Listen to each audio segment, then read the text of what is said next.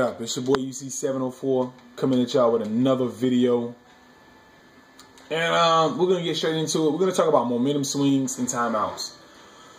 A lot of you guys beat yourself and don't even know it. Now, I know you seen you blew a lead. You might have a 20, 15-point lead going into the third quarter, and it get completely blown. You know, because you don't call timeouts. You go in the third quarter, damn near 7 timeouts.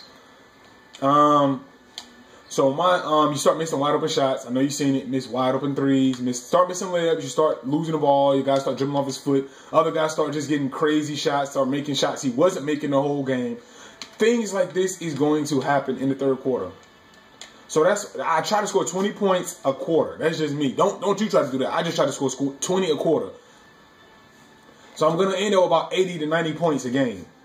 So, you know, I try to outscore people, but I play good at both ends of the court. But my thing is, you want to burn the timeouts. You want to know when to use those timeouts. And the atmosphere plays a big part of it. People say 2K atmosphere is horrible and it's bad. No. 2K atmosphere actually plays a factor in the gameplay. If you, listen to me, if you're home and your crowd start booing, the momentum is switching. The momentum is switching. You're going to start missing open shots. You're going to start breaking stuff that you was making. You're gonna be discombobulated. Players gonna act confused. It's just gonna get weird. If you're away, and the crowd start going ape shit off one shot the other guy makes, and they haven't been going ape shit the whole game.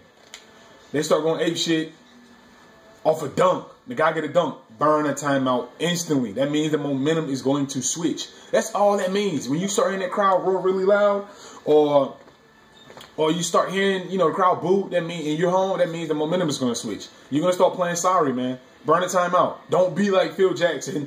Don't be like me. I'm a stubborn gamer. I will not call it. I will not let the other guy know that I'm discombobulated on the other side. I won't let him know that, but I do. And 9 times out of 10, I blow big leads, and the game end up being close. And it should never got close, because I should have just burned a timeout. Especially if you're playing the Knicks, the Warriors, the Heat, teams like that. They will start going crazy in the third quarter, man.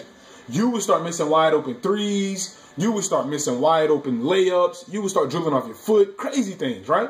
So what I do, you start out with 8 timeouts if I'm not mistaken. In the fourth quarter, if you don't use them, they're going to take your timeouts anyway. So burn them timeouts. You know, I burn one in the first quarter around 2 minutes. I burn it in the first quarter around 2 minutes. Second quarter around 2 minutes. In the third, I almost burned 3 timeouts in the third quarter. And I kill the shot clock in the third quarter. Because they're going to come back. You're going to blow a lead. So try to eat the shot clock in the third. Try to play slower in the third, man, and try to really take what he give you on defense. You know, if you get the fast break, take it. If you get a wide open layup, take it. But shy away from shooting a lot of threes, because you're going to start missing a lot of threes in the third quarter. You know, that's just like real life. You see teams blow leads. I'm like that. I'm almost have a 20-point lead, 15 to 20-point lead, and I will blow it in the third because I won't call timeouts. I'll call 1. It's too late then. You need to call 2 in the third. Call 2 timeouts in the third. In the fourth, you're going to still have, what, 3 left?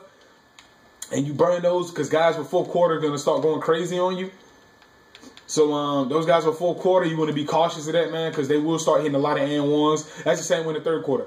Guys with the high, you know, draw foul tendency, man, they're going to draw fouls and get a lot of and ones. So just be careful of that. Be noteful of that, man. That's something to remember. Don't beat yourself. I'm like that. I'm very stubborn. I will beat myself most of the time. You know, I really could be like maybe 60 and fucking maybe 2 or 3. But I beat myself a lot of times because I'm stubborn. I won't let the other guy know that I'm frustrated. And I'll be frustrated. You don't want to get frustrated.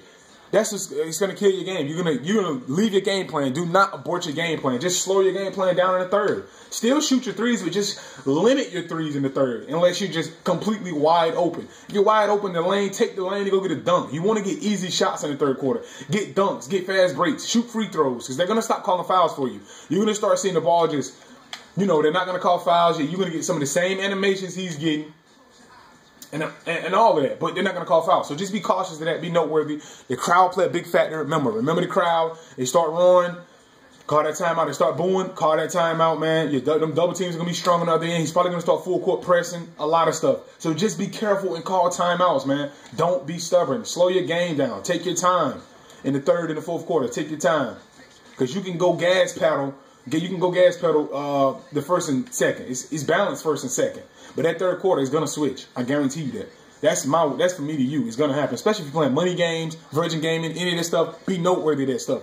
Just remember this. Just remember it. Be aware. listen to the crowd. The environment play a lot in 2K. Play big factors. So that's my time, yo. UC 704. Call manual timeouts. Don't let the computer call y'all timeouts. Do it yourself. Try it. If you never done it, go lab with it. Play like 3 or 4 games calling your own timeouts. That's it. Do your own substitutions as well. The computer will do stupid substitutions for you. Do your own subs. Just try it out. I've been doing that since 2K7 and I've been very successful, man. So that's my time. UC 704. I'm out, man. Peace.